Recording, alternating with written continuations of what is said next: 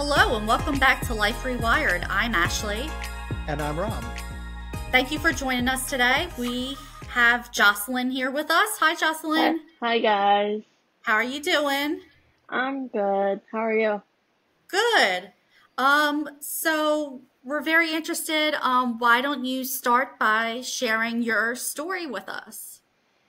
Oh, it's a fun story. So I'm 24. I got my traumatic brain injury when I was 21 on January 31st of 21. I was leaving my oldest daughter's third birthday party, and it's in January, so there was snow obviously, and then I hit black ice, lost control, and when it crossed lanes, and when I hit the embankment on the left side, I got T-boned. And when the car hit me, I got thrown, and I had my seatbelt on, but I got thrown and I knocked myself out. Wow. Yeah. It's So, quite a unfortunate series of events there. yeah. So, I found out yeah. how to be grateful it happened. So it helps me not be sad when I think about it. And how did you come to that point to be grateful for what Um, happened? I know I was freshly 21. I had a really bad drinking problem, and I know when I didn't have my kids, I was out of control, reckless, drinking heavily, doing promiscuous things, and I just know that it's either my accident or I would have been dead because of my drinking. So that's why I'm grateful it happened, because I'm able to be sober and be here for my kids and celebrate every birthday and every holiday with them. Well, that is a great achievement. Congratulations on your Thank sobriety. you. Thank you. Yeah. So what happened from the accident that day? Do you have any recollection of what occurred? I don't remember it for myself, but I was told by family or whatever. I was in a coma for 2 months. Oh, wow. I had a total of 7 surgeries, and 3 of those were on the right side of my head, on my brain. Um, and then I had 2 on my trach, and then 2 on my feeding tube. Goodness. Yeah. It felt like a really long 5 months, but after I woke up and started to realize what was going on and what happened, I feel like it was like a month, and I was like, oh, okay, I'm home. But So you it's, required a trach and a G tube as a result yes, of the accident? Okay. yeah. I wasn't breathing on my own, so they put the trach in, and then when they took it out, I had it out for I think a week or two, and then there was scar tissue and I couldn't breathe, and I have asthma, and I would ask for an inhaler, freaking out, and that didn't help. So then they took me to the emergency room, a different one. They looked in my scar and realized I had 80 to 90% blockage from scar tissue. Oh, goodness. Yeah, so that's why I had to. And you don't require the trach or the G tube currently, I'm assuming? No, I got the trach out, I want to say 2 or 3 months before I went home, and I Okay. got my feeding tube out the day I went home. So, Good for you. yeah, it Yeah. was a You've had So a what lot. rough type of road, my friend. Uh, I I want to say it's rough, but it wasn't rough, because if you would have seen my scans or seen what happened or anything like that, you'd be like, only 5 months? So, what type of therapies and treatments did you have to have while you were in the hospital? I actually went to a rehab hospital during my hospital stays, because I wasn't talking for 2 months, 2 or 3 months. So I had speech, I had physical therapy, and occupational therapy for 4 hours every day. Wow. Wow, that's very intense. It is, but I am glad that I still remember when I started talking, my therapist had me sing You're My Sunshine. And that's funny because I used to always sing that to my youngest daughter. So it was just nice the way it worked. It's a great story. Thanks. So that song really has a double meaning for you now. Yeah, I've always loved sunflowers, and with that song being a lot to me, I like them even more. And now, for my TBI tattoo, it's right here. Um, for the t-shirts from my accident, they said Jocelyn's Journey and then had a sunflower on it. So I have a part of or half a brain, and it's the right side of the brain, and half of a sunflower. And under it says Jocelyn's Journey. That's cool. Thanks. So, what issues do you experience currently as being 3 years out? Currently, the only thing that I really have is I have from my brain everything being messed up. I couldn't feel the right side of my body for like a year and a half. It was numb. Wow. So I still have right-sided weakness, but I'm trying to get that back and I'm able to do things. Um, the only thing that I really deal with currently that I've always had was my mental health problems. Because I've been bipolar, I was diagnosed right before my accident with borderline personality disorder, and then I was re-diagnosed with it after. So just navigating life with a roller coaster ride always that never ends, but I'm figuring that out. Yeah, one of the things we've talked about in previous podcasts is how people that have had mental health diagnoses, like I have anxiety disorder, how before the accident, but since my, um, you know, I'm post concussion syndrome. Since then, it's definitely gotten worse. hmm Um, do you feel like your mental health has gotten worse as a result of your injury? So right before my accident, my mental health wasn't good, but I wasn't taking any medicines for it. And Mm-hmm. then about a year and a half after, I actually called brain my brain injury doctor because I was thinking of different ways on how I could kill myself.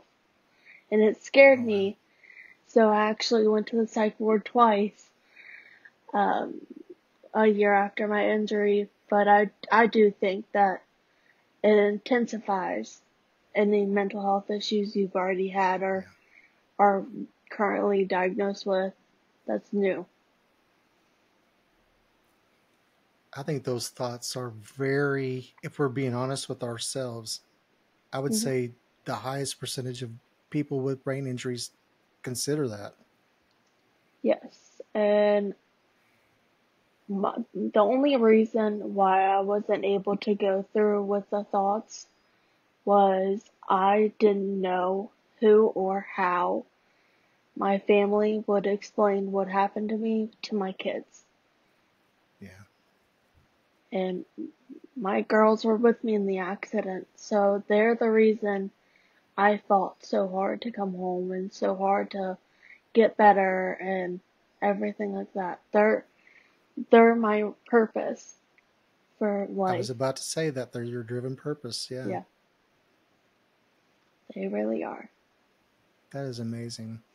Thank And the girls were not hurt at all? So my I have two daughters. They were in the accident, and my little sister was in the accident with us. Graceland, who is currently 5, she was 3 at the time. Or no, she's currently 6. No, she was 3 at the time. But she had a broken collarbone. Oh. Paisley was 9 months old when it happened. She's about to be 4. She had concussion and a ruptured spleen. Mm. My little sister was 11 when the accident happened, and she had a broken leg because Paisley's car seat came unanchored or whatever and landed on her leg as the car was hitting us. Oh, So goodness. that happened to them. But I'm just grateful because it hit the front passenger side, and I do not let any kids under 13 sit up front. And I was like, no, get in the back between the girls. And if she would have sat there, she would have died. Wow. Yeah. So everything happens for a reason, and that's why I'm glad it happened. Because we're all still here, we're all doing good, and we're all getting better each day. Yeah. It's good that you had someone. It's not good that you had someone to go through it with it, but you had a purpose to go through, because you could have easily said, "Screw it, I'm giving up." Yeah, But you had those girls to think of, and yeah, that gave you that motivation to keep pushing. yeah. I remember sitting in the psych ward. I was a year out, and I was there for a month for both stays. But I remember sitting there like, I cannot let this win. If the accident didn't take me, I'm not gonna take myself out because the 3 girls deserve way better than this. Yeah, you're absolutely correct. And that's why I keep struggling today. Are Yeah, there we all any? have to. Oh, I'm sorry. Go ahead.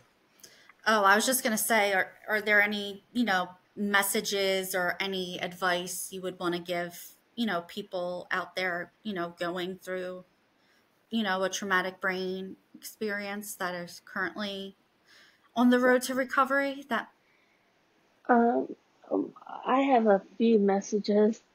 The okay. first one would be, it might be hard right now, but it's not gonna stay like this forever.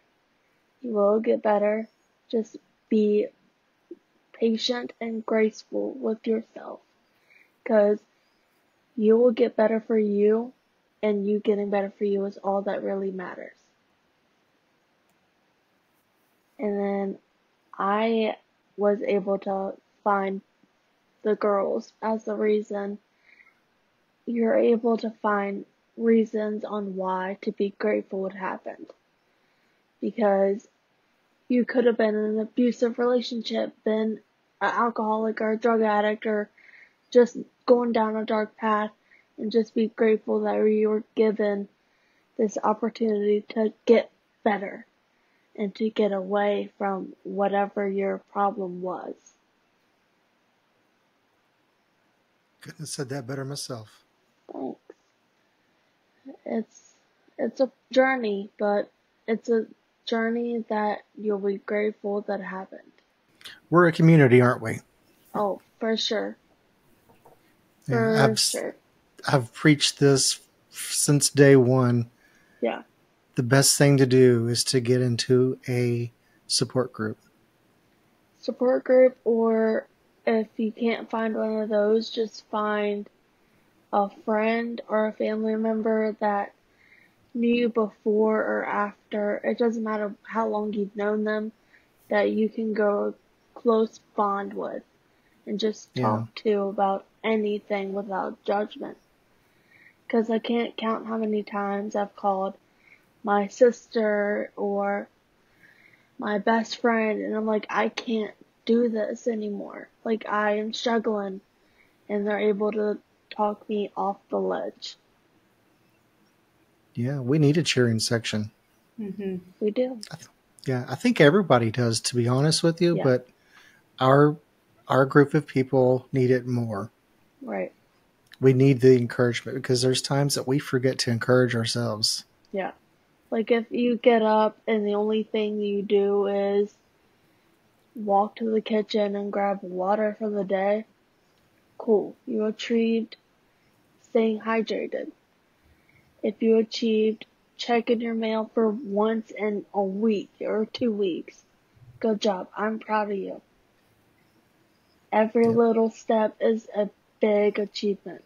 And I'm so proud of you, everyone that's able to do one thing that they couldn't do the day before. Yep, the big key is to try. Yeah. You don't know what you can do if you don't try. Yeah. Yeah, amazing. Thank you so much for sharing your story with us, Jocelyn. You're welcome. And I'm always here. I love talking. So Oh, I'm yeah. always here. Jocelyn, I'll tell you that people that watching probably doesn't realize this, but Jocelyn is in a support group that I am in on Tuesday evenings. Okay, great. And occasionally she gets a word in, don't you, Jocelyn? Oh, occasionally. It's really hard, but occasionally. Yeah, our support group is nuts. I don't know that Really? it's technically a support group, but we're I there don't think for each it other. is. It's more of like us just Friends. hanging out virtually. Yeah. It's like, oh, I cooked tacos today. Oh, it's awesome. Tacos sound really good. And it's just off the wall, but it's fun. Hey, occasionally we do get stuff done. And I'll share this real quick before we go. I don't have a fancy box, but one of our projects that we were to work on was to have a coping skills box.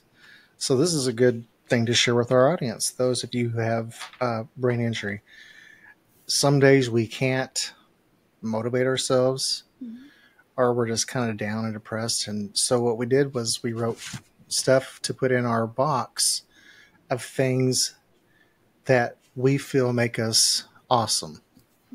And the first thing I wrote down was, I'm not awesome, but I didn't put that in my box. I did write down, I have a sense of humor, though. Oh, I lied. I have a great sense of humor. So that's one thing I would share with you is to do something like that to keep yourself encouraged. Absolutely. Yeah, and about the box, because I didn't physically do one, but I did it in my head because I was at home. But I always have a bracelet from my accident that says Jocelyn's Journey on it. And I usually always wear one of those. But I took it off because I got a shower for this. But it's what I always wear because it's a reminder of what all I've been through. I can get through whatever else life is throwing at me. Yeah. It's in my shame, Yeah, thank you so much again. And you're welcome. Ashley, Thank you. You're welcome. Ashley, thank you for being the host today. I wanted to turn the reins over to Ashley so she could have some more talking time because there's sometimes I think I do too much talking. It's a TBI thing, I swear. I'd talk to a wall if it talked back. Right. Well, on that wonderful note, don't forget to like, subscribe, and share our video. Thanks for joining us. Thank you. Bye, guys. Good night.